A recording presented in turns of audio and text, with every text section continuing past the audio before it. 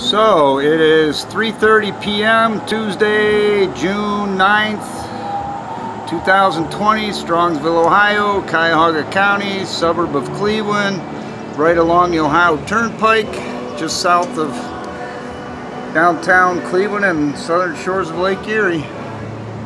We're getting sprayed very heavy all day, all morning and afternoon. Even had a corona, halo, arc, ring around the sun. Nasty dump there, a couple nasty dumps here. A lot of wispy, stringy clouds. Trails creating the clouds. Should be clear. It's 92 degrees. All this white stuff created from the trails, the chemtrails, the stratosphere. There's some colors in those clouds. You can see a little pink around the sun there, a little pink and blue, turquoise and pink. So what is in there? Aluminum, barium, strontium, lithium, sulfur. Unbelievable.